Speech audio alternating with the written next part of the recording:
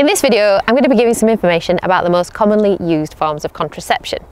And how well a contraception works depends on how well you stick to the instructions, how old you are, and how often you have sex. On average, we say about 80 to 90% of sexually active women will become pregnant in 1 year if they don't use any contraception. So today I'm going to cover off things including the different types of pills, condoms, and the newer, longer active reversible contraceptions. I just add that if you do want to stop taking the contraception at any point to think about having a baby, then you should start taking folic acid, and I'll add a link for some more information on that.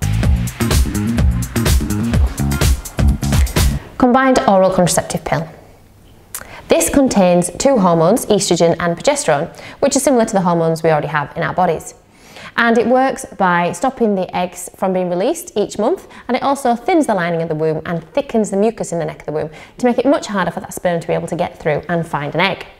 If it's used perfectly, it's 99% effective, which means less than 1 woman in 100 would be pregnant within a year. But life's not perfect, we're not perfect, and in real life, around 9 women in 100 will be pregnant in a year using the pill. But not everyone can use the combined pill, so it may not be suitable for you. For example, if you are over 35 and you smoke, if you are very overweight, if you've had a history of stroke, heart problems, high blood pressure, if you have migraine with aura, if you've had a blood clot in the past, or if you take certain medications. But if you are healthy well, and you can carry on taking it quite safely until you are 50. And the best news about the combined oral contraceptive pill is that there has been changes recently. It's off licence, but we have what's now called the extended regime as recommended use. This means you no longer have to have a period every month. You can take your packets back to back. For example, you could take 3 packets back to back and then have a 4-day break to have a little period. Or you could just keep taking the packets back to back until eventually you'll have a little bleed and stop for 4 days and then restart. And this is actually beneficial for various reasons. First of all, you're not having periods, that sounds good. Secondly, because you're not having periods, you're not losing all that blood each month, so you're not getting low on iron, you might feel like you've got more energy. Thirdly, actually it's more effective, so you've got less risk of actually getting pregnant. So that sounds good, and actually people find they tend to have less side effects with it as well. So I would definitely recommend, if you're going to use a combined oral contraceptive pill, go for one of the extended regime options. So some advantages of the pill include it can make your periods more regular, lighter. It can help with symptoms related to periods such as premenstrual syndrome, menopausal symptoms. It can help with problems associated with endometriosis and polycystic ovarian syndrome. It can help reduce your risk of cancer of the ovary, of the colon and of the uterus. And it can help with acne for some people. So lots of really good reasons why the combined pill could be a good option for you. But there are some downsides. You might get temporary side effects. So some people do find they have mood problems, they have breast tenderness, they have some nausea. Often this settles, but if it doesn't, you might want to switch to an alternative type of pill. It can increase your blood pressure, and there is a small risk of increase of blood clots, thrombosis, and a small risk of increase of cancer of the cervix and breast cancer. But these risks do stop when you stop the pill. People worry about putting on weight when they're on the combined pill, but actually studies have shown that some people lose weight, some people put on weight, and some people don't have either. So I think don't worry too much about that when you're thinking about which pill to choose. You don't need to take the pill at the same time every day, but it's a good idea to have a routine so you don't forget the pill. So maybe like leave it next to your toothbrush or something like that. And in terms of fertility, once you've stopped taking the combined pill, your fertility returns to normal, usually within a few days. So that's nothing to worry about. There are different types of pills, so if you're finding the pill you're on is leading you to be moody, hungry, anything like that, then try a different type of pill. I mentioned acne, and there are some pills that are specifically licensed for use in acne, like Dianet, but they're considered not to be ideal for long-term use. And there are some new pills on the market which are claimed to be more natural hormones, things like Culara and Zoli, but the evidence suggests actually that they're not any more beneficial and they're just more expensive. So for the moment, we're not recommending those ones. In terms of missed pill advice, if you vomit within 3 hours of taking your pill, or you have 24 hours or more of diarrhea, then consider that a missed pill. And obviously sometimes we forget to take the pill. So if that happens, I'm going to add a link in the notes so you can have a look, because it's quite complicated depending on whereabouts you are in your cycle as to whether or not you need to take the emergency contraceptive pill. The mini pill, also known as the progestogen only pill or the POP, because it only contains progestogen, which is a hormone found within our bodies already. And it works by thickening the mucus in the neck of the womb, and most of the versions we use today also prevent ovulation. In terms of effectiveness, it's about as effective as the combined pill, But we used to think of it as not as good because you only used to have a 3-hour window, so it was easy to forget the pill. But actually, all the variants we use today pretty much have got a 12-hour window, so it's much easier not to forget to take your pill. Some side effects do include spotty skin and breast tenderness and some irregular bleeding.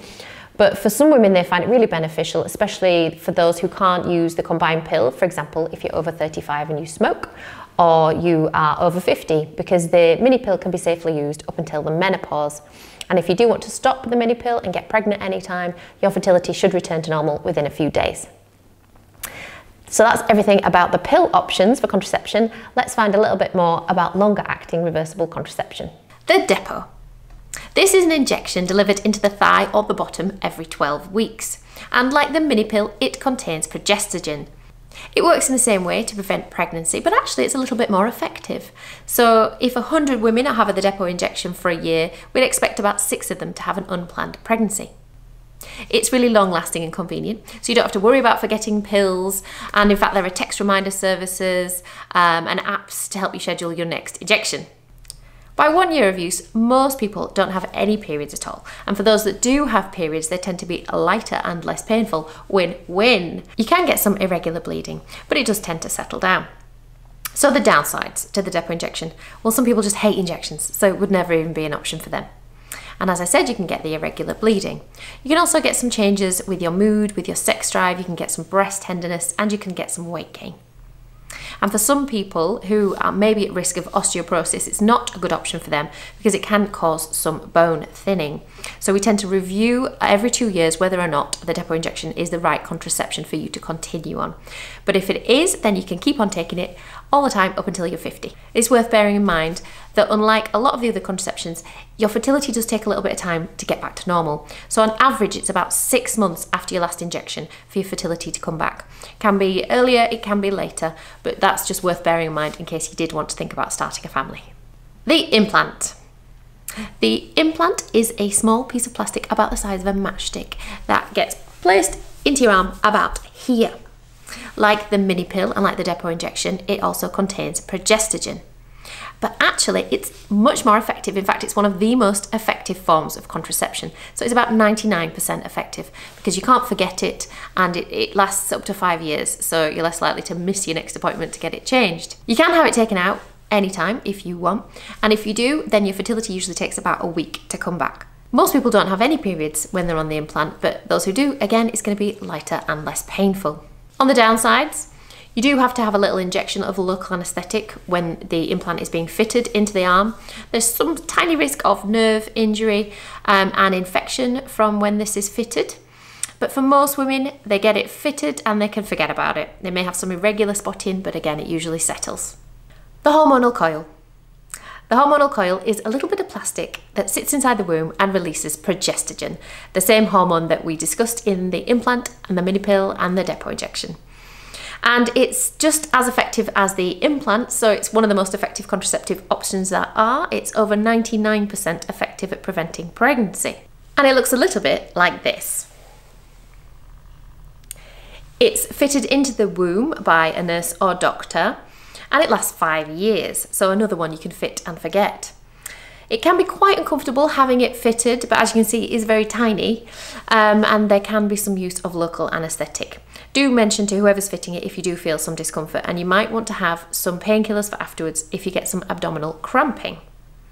Now, some people do get a lot of irregular bleeding when you first start on the coil, the hormonal coil, and some people, they just want to stop because they say, I've been taking it for 8 weeks and I've just been bleeding. But I always encourage women just to try and stick with it, because usually after 3 months the bleeding does completely settle, and most women don't have any bleeding on it at all, and then you've got 5 years of protection and no periods. So for a lot of women, it's a real win. You do just need to have a little bit of patience at the beginning. There is a small risk of developing an infection or damage to the womb, or it becoming displaced. So you can check if it's in the right position by feeling for the threads that you can hang down. So if you place a finger inside the vagina, usually you can feel for the threads. If the coil fails and you do get pregnant, you are at a risk of getting what's called an ectopic pregnancy. So that's just something to bear in mind. The copper coil. This is a copper coil, And as you can see, it looks very similar to the hormonal coil, but it's got no hormones in it. The copper works by preventing the egg from fertilizing and implanting in the womb. And it can last up to 10 years, so a real winner for those people who just want to fit and forget. It's effective immediately and can be used by anyone of any age.